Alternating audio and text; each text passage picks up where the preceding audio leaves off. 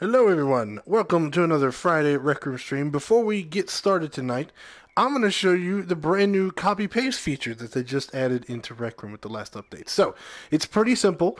What you're going to do is go ahead and spawn in some stuff.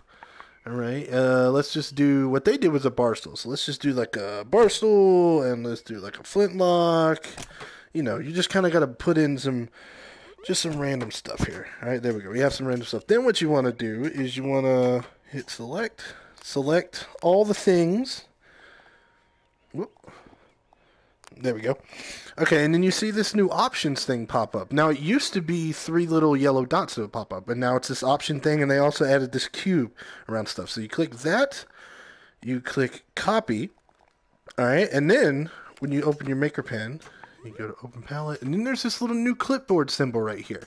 So hit that, and this is the stuff that you saved. It even timestamps it. So we can do like this, and there we go. And we just pasted in exactly what it was that we copied. Now we can also, there's up to 10 slots you can save there. So if we ended up with a couple extra things, let's just put like a cube here. You know what I mean? A cube, and we'll do, let's see.